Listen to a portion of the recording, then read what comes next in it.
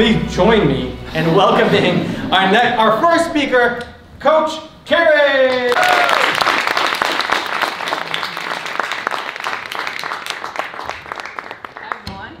Oh man, I'm excited to be here. Good looking group, I'm excited. Saturday morning, so I really appreciate you all being here because waking up early on a Saturday can be tough. I totally understand. I'm with you on that. Just want to make sure, slides are up and running. All right, let's rock and roll. So thank you, Lewis, for that gracious intro. I love it. And I'm going to tell you a little bit more, bless you. I got your back. So, like he said, I've been through a lot of ups and downs in my life. And I just want to make sure I don't do that to you guys again. And I want to share a little bit about that with you because truly I believe that confidence is the backbone of everything we do. And the reason I think that is because when I was younger, I was bullied a lot. I cried every day, I hated school, I never wanted to be there. And so when I changed schools in grade 3, I kind of had the mentality of let me hurt them before they hurt me. Right? It's kind of a natural mindset when you've been bullied the whole time before. But how many friends do you think I made? None. Nobody wanted to be my friend because I was the bully. And I'm all about positive vibes, being a good friend and being there for people, so that actually really hurt me. So when I changed schools in grade 4, I thought, okay, I gotta do something different. I've been the bully, I've been bullied, what can I do differently? And I really wasn't sure. So I walk into the classroom in grade 4 and I'm the only new kid, I'm the only fat kid, I'm the only black kid. Easy target. So everyone's making fun of me, snickering, laughing about me, pointing at me. I barely make it through attendance and I just bawl my eyes out. I'm talking like sobbing. You know the ugly cry, like wiping your nose and it's a mess? That kind of cry. And I remember thinking, you know, I can't call mom and dad because they left for work already. Something deep down told me that I was gonna have to do this on my own. And I distinctively remember looking at myself in the mirror and saying, you've done this before, you'll do this again, you have friends. So I wipe my tears away, I look at myself in the mirror and I'm like, all right, you got this, let's go. So somehow, some way, from my walk to the washroom, back to the classroom, I came up with an idea. And I truly believe that this changed the trajectory of my entire life. So I went back to the classroom and I went around the room and I introduced myself to every single kid and learned their name and something about them. And I was only in grade 4, so obviously I didn't realize it at the time, but I knew I was onto something. And I disarmed them. I took away their preconceived notions. I took away their reason for wanting to be mean to me without even knowing me. It is much harder to bully someone or be mean to someone when you understand their story and you understand where they're coming from. I went on to switch schools about, let's say, 4 more times. So I guess you could say I was getting pretty good at making new friends, right? And switching schools is hard in general. Show of hands if anyone's ever switched schools and been the new kid. So you know what that feels like, right? You're not sure who to have lunch with, you're not sure who to talk to. It can be awkward. So in grade 10, when I switched schools again, at this time I was also over 600 pounds. 600 pounds. I was morbidly obese. And so switching schools in the middle of high school is hard in general, but switching schools when you're morbidly obese, perhaps a little bit harder. And so everyone was kind of worried that I was going to be bullied again. My parents, my friends, and to be completely honest, so was I. But first day of grade 10, what do you think I did? I had my tool. So I walked to the classroom and introduced myself to every single kid, learned their name, something about them, and we all became friends. I disarmed them. I went on to become prom queen and most popular kid in school. And everybody asked me, how were you able to do that? How did you have the confidence to do that? How did you have that kind of self-love? Even kids that I see now from my high school that are like, hey, back in the day when we were at high school together, I mean, I'm not that old, but back in the day when we were in high school together, I looked up to you. You were so confident. How did you do that? And for a while, I really had to think to myself, you know, what was it? What made me any different from anybody else? And what I realized was that it was all about the tools that I created for myself, which consisted of some things like self-love, compassion, kindness, respect. And I was able to do that everywhere I went. And it wasn't just a matter of talking about it, but it was a matter of actually putting it into action. So if I saw, you know, a grade 9 sitting by themselves at lunch, I'd be the first person to go sit with them. If I saw a grade 12 being mean to a grade 10, I'd intercept. I really wanted to embody it and walk the talk. I really didn't think it was possible to just talk about it. And that was something that I was really passionate about, was just being an ally, being there for others. And so after grade 10, I went on to university and I did events for 10 years, which was amazing. And I started to feel very unfulfilled. And I realized that unfulfillment comes from a lack of purpose, uncertainty, and a lack of self-love. Even though I had built so much self-love for myself when I was younger, when you're figuring out what to do, university, bills, society, a lot of things happen at once. And so when I started to feel very unfulfilled, I thought, okay, it's time for me to get back to the drawing board. What makes me happy? How can I continue to do the things that I love, but make a career out of it? And now I've been able to do so. And so when I think about doing the things that I love and how I was able to do that, at 27, I heard about coaching. And for me, it felt like I'd really just found my life purpose. It felt like it had connected all the dots that were happening throughout my entire life. And what I realized is that fulfillment only comes from true inner happiness. And obviously what works for me may not work for you, and what works for them may not work for you, but the idea is that you figure out what works best for you, and then add that to your toolbox. I talk a lot about a toolbox, and we're going to break it down for you in just a second. But really what I mean by a toolbox is the things that you do to make you feel at your best.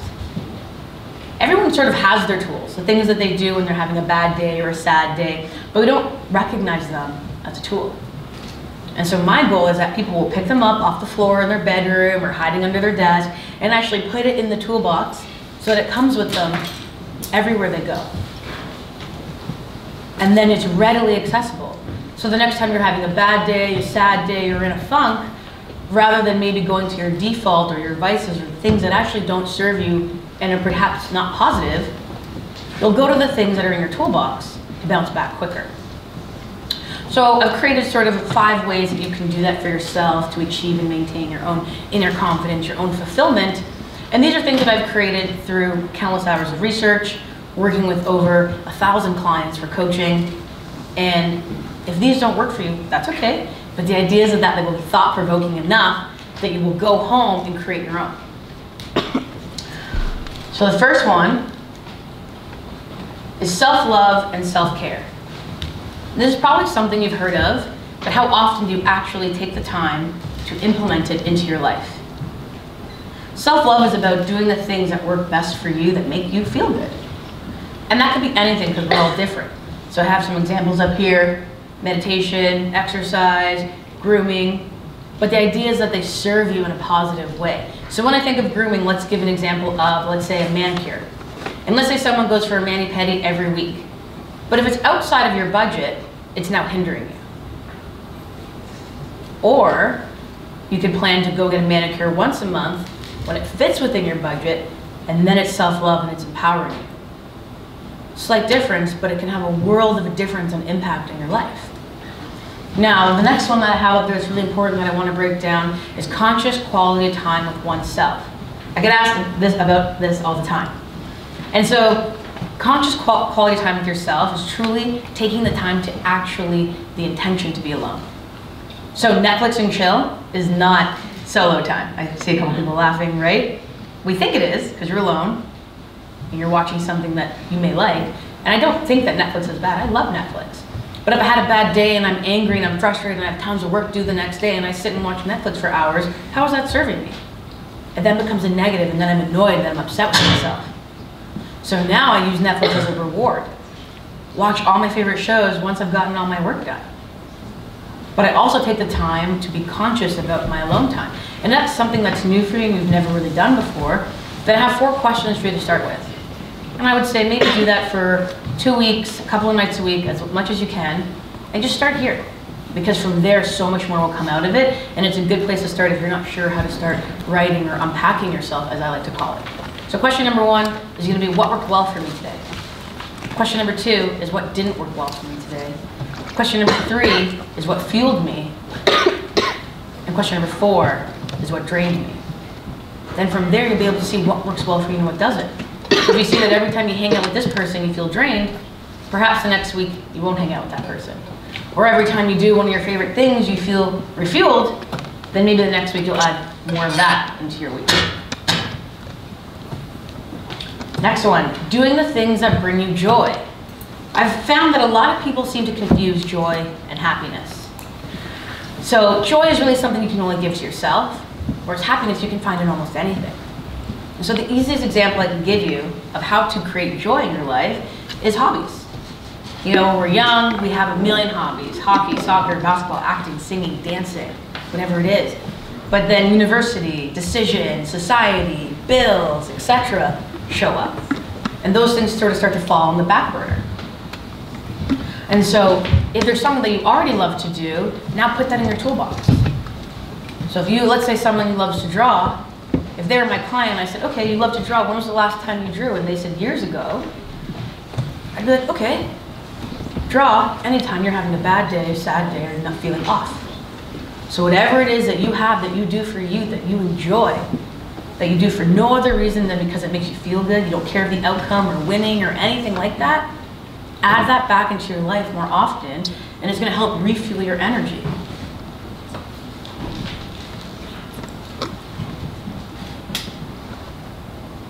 Sometimes the slides work, sometimes they don't. There we go. The next one, goals and momentum. So in school and work, we often have goals and they keep us accountable. They let us project and see where we're going, and they keep us on track. But all too often, we forget about our own personal goals. So if we know that it works well in school and business, why not do that for ourselves? And the problem is sometimes people create these really big goals that are kind of not attainable. For example, let's say someone says, I want to be a millionaire by tomorrow. Okay, perhaps not that realistic. But why don't we break that down? So that goal could then become, you know what, I want to save 50 bucks a month. Okay, so do that for 3 months. And then after 3 months, you're like, you know what, I'm going to save 75 bucks a month now. And then you do that for 3 months. And then you're like, you know what, I'm feeling good. Let's save 100 bucks a month. And now I know how to save. And then you're in momentum. So either way, you're still getting to the goal, but we've broken it down to a smaller goal to help keep you motivated and help keep you on track. So creating those goals for yourself, to challenge yourself, to make you want to rise, to make you want to be better, a better version of yourself, whatever that may be, because we're all different, right? My goal for my weight loss was to lose weight. If I had said to myself every single day, you got to lose 300 pounds, how motivated do you think I'd be? Probably not a lot. That is such a big and daunting number. So instead I said, I got to lose 5 pounds. I got to lose 5 pounds the next month, maybe 3 pounds the month after that. And breaking it down into smaller increments actually made it easier for me to actually think about it and not get stressed or overwhelmed. So whatever that is happening in your life, there's a way for you to break it down and look at it in smaller bite-sized pieces. Stopping the negative self-talk. So every single person in this room, because you're a human, have a self-talk. The talk that says you can do this, the talk that says you can't do this, we all have it.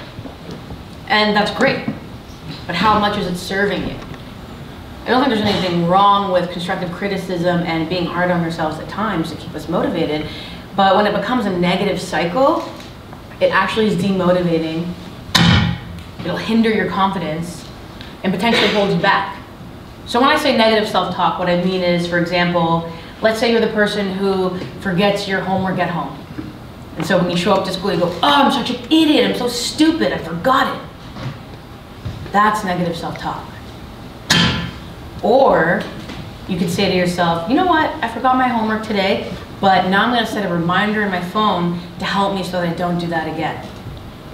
One is empowering and positive, and one is negative and hindering. So the way you talk to yourself, I'm really big on language, saying to yourself, I need to do this, I have to do this, still negative. So I encourage all of you to consider how you actually talk to yourself consistently, because sometimes we don't even notice it. I don't even have to-do lists anymore, I just have choose lists, because I always have a choice. We're so fortunate enough to live in Canada that we always have the opportunity to learn, grow, evolve. We have access to Google, we have access to books, we have access to the library. There's always something we can do different to be the better version of ourselves that we want to be. Boundaries. This one is really important, and that's why I leave it for last, because I feel like boundaries are tricky. Boundaries are really important because they help us respect ourselves and teach others how to respect us as well. And so the problem is that sometimes when we try to implement new boundaries, the people who are impacted by them respond negatively. And when they respond negatively, it makes it that much harder for us to actually want to continue to do it, because it's actually so hard. No one wants to be met with negativity, but the trick is, if you're met with negativity by doing something new to honor and respect yourself, and that person gets mad at you or responds negatively, then chances are a boundary needs to go up between you and that person. Now, just because you're putting up a boundary between you and somebody doesn't mean you have to hate them, or treat them poorly, or cut them out of your life forever.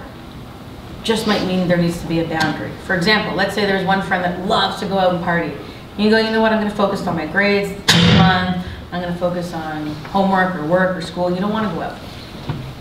And so when you say it to that person, you go, you know what, I'm not gonna go out for a month, I'm gonna focus on school and work. And they go, what? Whoa, how dare you, you're my partying partner, how would you do this to me? So they made it about themselves and made it negative, and now trying to guilt trip you. And so you don't have to hate that person, just mean a boundary. So now you know that when you do feel like partying, you call that friend. But you don't call that friend when you're having a bad day, you need to vent, or you're crying.